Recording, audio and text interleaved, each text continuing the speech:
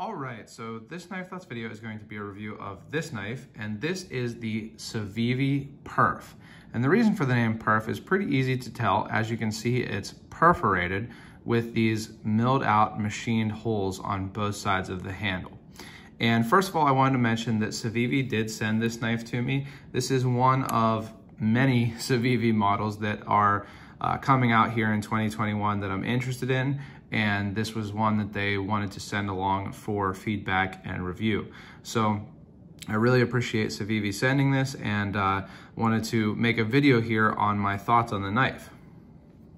So first of all, the Civivi Perf is typical, really great Civivi quality. That's one thing that having seen a lot of Civivi knives now, I've really come to expect and haven't been disappointed yet in the quality of Civivi knives, both, you know, ones that they've sent to me and ones that I've purchased myself. It is a really well-made knife. This knife came perfectly centered. I did disassemble this knife. It is maybe slightly off center after disassembly, but you know, that's probably my assembly rather than the actual construction of the knife. It came with pretty much perfect action, super smooth with the ball bearing, ceramic ball bearing pivot, and easy to drop close there. Also great lockup, no play forward and back, no lock slip, and even unlocked, no side to side play. It came like that, and after, you know, disassembling and reassembling, it was easy to get back to that quality. So really, really nicely done on the functional construction of the knife.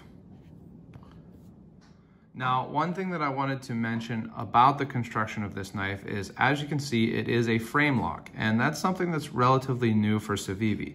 Civivi is a sister company to We Knives, and We Knives has made a lot of frame locks, but I believe that this is the second frame lock from Civivi after the Knox.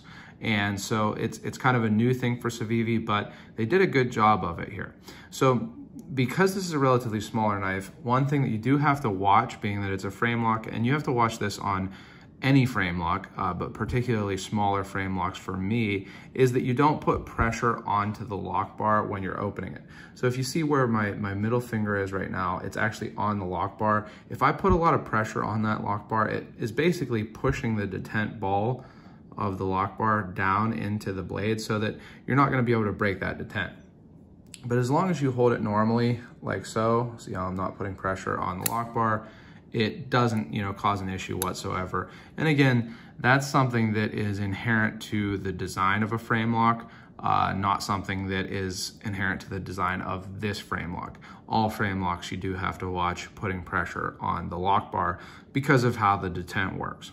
The other thing here is that because it's a smaller knife and the way a frame lock works, this cutout here, if you choke up really far, sometimes I can feel that cutout on my knuckle, but the nice thing is that it is rounded here. So it's not like, I have had some frame locks and even liner locks, to be honest, where the handle, because it came to a point here rather than coming to a rounded area like this, was really, really sharp. This one, sometimes I feel it on my knuckle, but it's not so pointy that it causes a big issue like I've had on other knives.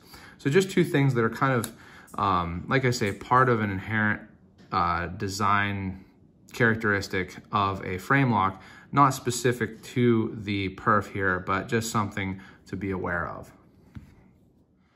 And one thing that I wanted to mention about this knife is that it really does have attention to detail on the machining. So if you take a look, there's all these areas where there's a hole machined into the handle, again, hence the name. But all of those have really nice beveling. I know that there's a technical term for it, that it's not really bevel, but there's a rounded, basically a rounded radius from, you know, the upward edge to the horizontal edge, so that these are you know, create some grip when you're holding the knife. You can definitely feel them, but they're not sharp at all. They're nice and smoothly machined, and that goes across the whole knife here. So I wanted to show you the edges, nice and rounded on the machining, so that there's no hot spots on the edges of the handle, the spine of the handle. It does have some jimping both on the blade down, or I'm sorry, on the handle down here and on the blade. And On the blade itself, the machining is really nicely done. There's a thing that I really appreciate that Civivi does a lot, which is they don't leave the spines completely squared off. You know, a knife like this, you don't need to be a hard spine so that you can like strike a ferro rod or something. It's nice when it has this machining. You can see that grind so that it's smooth. It's not a super abrupt edge there that can, even when you reach into your pocket, feel like you're getting cut, even if you're not actually getting cut. So I really appreciate those attentions to detail on the handle machining and the blade machining. And speaking of the blade, this is a really well-ground knife. So one thing that I noticed right away from using this knife, and I have carried and used this knife since I got it, is that this knife is ground very, very thinly. So it's always hard to show this, but I want you to look right here where you can see how thin that comes behind the edge there. Now, I don't have calipers. I don't really measure that. I do it from use. But I can tell from using this knife that it is ground to an edge and a blade grind that are meant for use, that are meant for cutting. I've used this knife for EDC tests, some cardboard, some food prep, and some general usage, and I have been really impressed with the cutting. This blade is definitely ground to cut. As you can see, it's got a full grind here. It goes all the way up to the spine on both sides.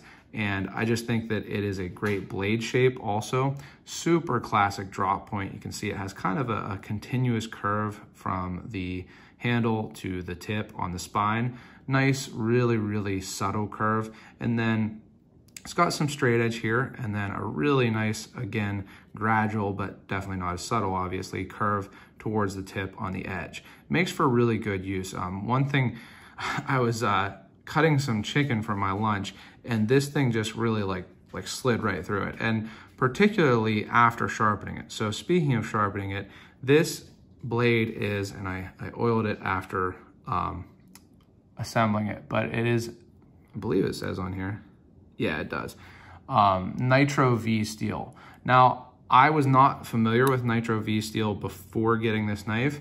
From looking into it, I don't think that it's necessarily a super steel, which is probably not to be expected on a knife of this price, but it is a mid-range steel probably, and I found it to be pretty easy to sharpen and also to stay sharp pretty well. Like I said, I did sharpen it, I stropped it a little bit, and it really slices with this great grind, and then with the nice thin edge, and with this blade shape. So I really like this classic drop point blade shape for EDC practical usage. Now, another thing I wanted to mention about the perf is the size. So like a lot of Civivi knives, this is what you would call an EDC size knife.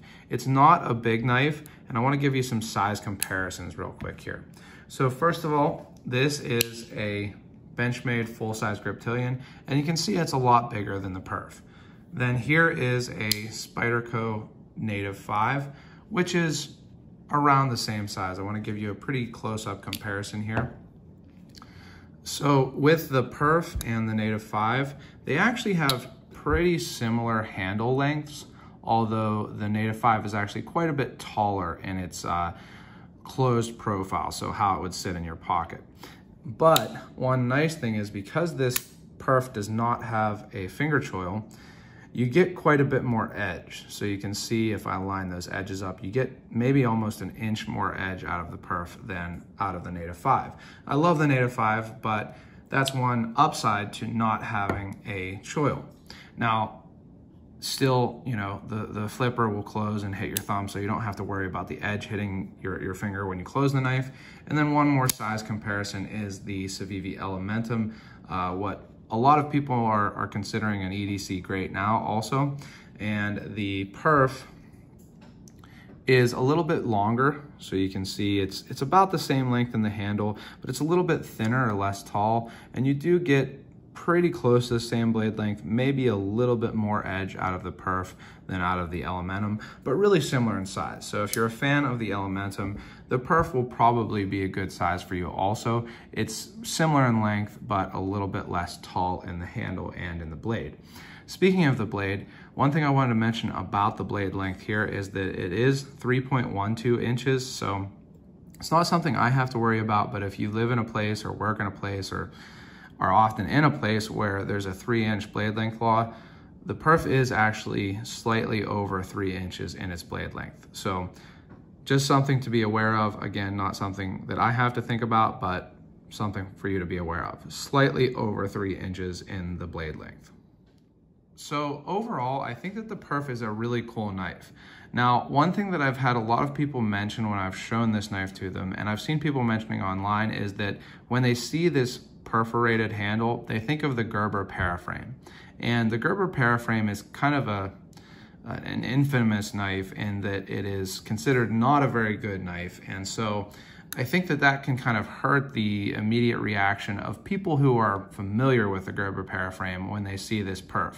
And I have had a paraframe. I don't have a paraframe anymore, but I can tell you right now that if you pick both of these knives up, a paraframe and a perf, you won't think that they're similar, you know, after picking them up. They are very, very, very different knives, different quality, and just have a different feel to them. So while I have had people say that, and I've seen that online, I don't really think that it's a good comparison. The Civivi Perf is just in every way a better knife than the Gerber paraframe. So I wanted to make sure to mention that because I would hate to see people look at this knife and say, oh, it's just like the Gerber paraframe, and not pick it up because of that. I actually like the perforated handle. I think that it's cool because it allows for a unique look to the knife and also a little bit of texture. Again, when you hold the knife, it does give you a little bit of purchase, but definitely a unique look while allowing the knife to be pretty much all metal. Now, caveat to that, the ball bearing detent is a ceramic ball bearing detent, and the pivot has ceramic ball bearings in the washers. So there are a few ceramic pieces in here, but other than that, it is all metal. So it's a really sturdy feeling little knife. It's again a really EDC friendly size with the about 3-inch blade and the pretty slender handle and closed you know, outline to it, but it feels sturdy because it's all metal, because it's you know, a solid feel to the frame lock. It feels like a really sturdy knife with that all metal construction, and I like that. It, you know, feels like you won't really have to worry about breaking it, and that combined with the really, really great slicing, I think makes it a really good user knife. And then on top of the good look of the perforations, if you took those perforations away, I think it would still be a really good looking knife. When you look at it, if you can try to, you know, imagine these perforations being filled in, this is a really classic design.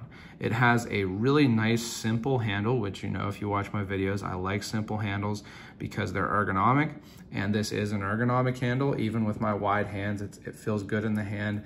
There's no, you know, big upturn at the butt, so you can get a grip and not have it digging into your pinky. But not only does it feel good, it looks good. It's a really classic looking handle. And then the blade shape for sure is super classic. Like I mentioned earlier, it is a really, really classic, good looking drop point blade shape.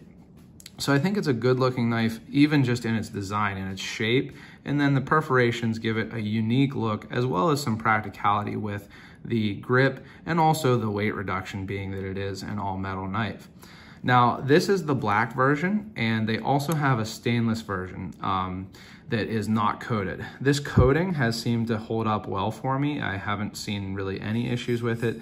The only place where the coating has come off is when I took the clip screws off. I kind of jerked my hand and it scratched it a little bit. But other than that, it has held up really, really well in use.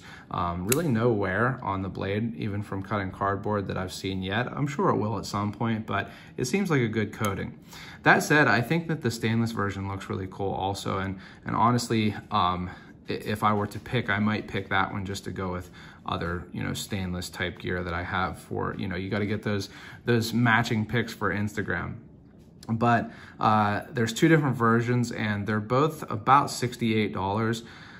You can get it on Civivi, and again, I have an affiliate link so that you can help support the channel and show, you know, Civivi that you are interested in Knife Thoughts, and that Knife Thoughts helps you, find knives and see what knives are worth getting. So you can use my affiliate link. You can also get it at White Mountain Knives, which I have a discount code for both Civivi and White Mountain Knives. Knife Thoughts will get you a discount at both of those places, but you can find it at other places also in case either of them go out of stock. And again, the normal price is about $68. For that price, I think you're getting a pretty good knife. Now, it's a little more expensive than some Civivis, but it's a little less than other Civivis. Considering all of the machining that goes into this knife, considering the really nice design, I like the shape of the knife a lot, and the kind of unique steel, I do think that it's a good value and one that I'm happy to have and have enjoyed carrying. I've even been able to put this, in my watch pocket. Not that I would normally carry it there. I was honestly carrying a bunch of different knives for review, but I've enjoyed carrying and using this Civivi Perf quite a bit. One last thing, when I did disassemble it, there is not a D-shaped pivot in here, so that's really the only thing that sticks out to me that I would change about this knife. And that's true for every Civivi knife that I've disassembled. They don't have D-shaped pivots, and I'd like to see that. So I am gonna recommend that to Civivi to start using D-shaped pivots so they can't turn. But other than that, I really like it. I've enjoyed using it. I've enjoyed carrying it. And I think that it offers a good value, especially if you like the design and the look of these handle perforations. So if you've enjoyed this video, make sure you give it a thumbs up. I'd love to hear your thoughts on the knife in the comments. Also, make sure you subscribe to the channel and click the bell so you know when I post new videos. I've got more videos on knives like this coming soon. Also, check out my social media. I'm on Instagram and Facebook at Knife Thoughts, and my website, knifethoughts.com, where I post articles on knives like this and knife-related topics. And last but not least, as always, don't forget to go out and do good.